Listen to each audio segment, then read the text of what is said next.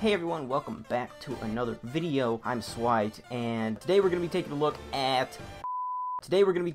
at the umbrellas in Terraria. Yes, the umbrellas. There are two now. There's 2 times the number of umbrellas.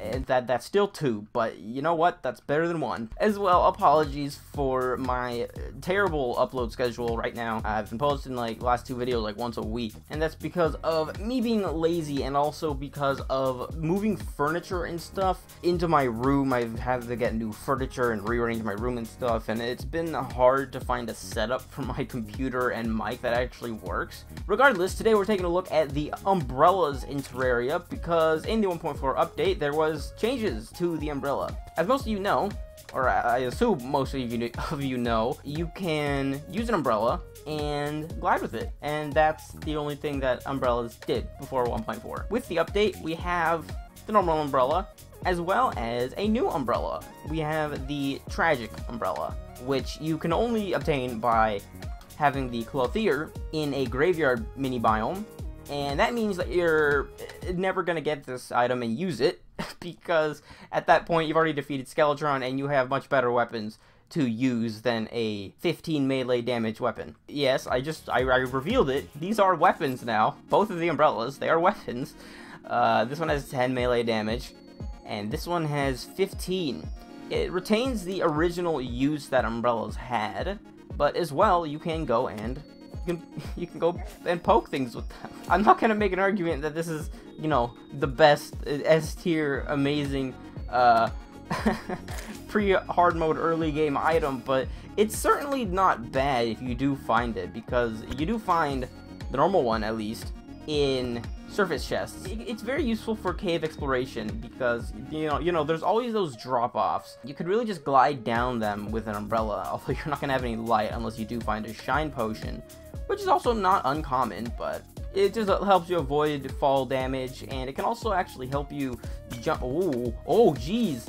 Oh my god. As I was saying, it can also help you jump a little further than you normally might be able to, because of the glide effect will make you fall less quickly, so you can actually gain more horizontal movement because of that. And then of course there is the pokey function itself, which honestly I don't actually see as being that good, except as, you know, like your first weapon in master mode. But if you want to use it more in maybe expert or definitely normal mode, I can definitely see it being helpful. But I think that only really applies to the normal umbrella. The tragic umbrella, it is better, but again, at the point that you get this, you're not going to be using it because you have very superior weapons to use instead of it. You could possibly use it if you seriously just have not made a hook or have somehow not found a double jump, but other than that, there is practically no use for the tragic umbrella.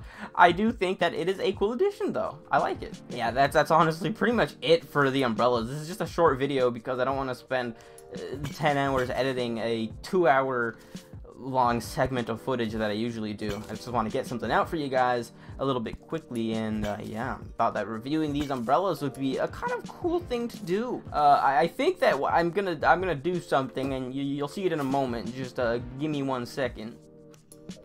All right, we have a slime crown. I'm going to kill King Slime with umbrellas because it might be fun. This is a normal mode world because I don't trust myself to do it in any higher difficulty. And as well, right before that, we do have another little feature about the umbrellas that I did not mention.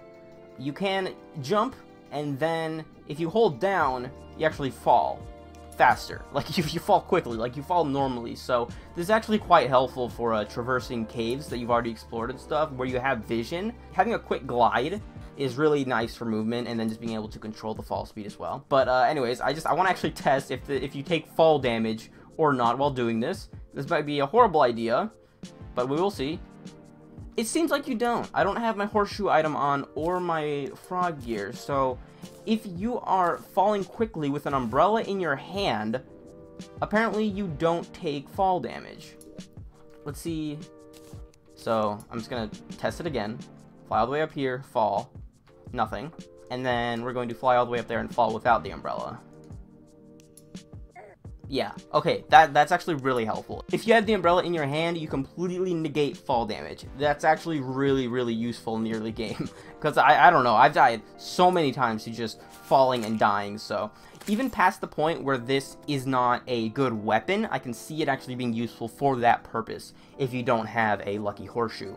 Anyhow, here you guys go. Hope you guys did enjoy the video. This is going to be all for me. Please like and subscribe if you did enjoy. This is a fun video to make. I don't know, just talking about umbrellas. It's nice. But yeah, I will kill this King Slime. We will be victorious, hopefully. But let's just end off the video with that.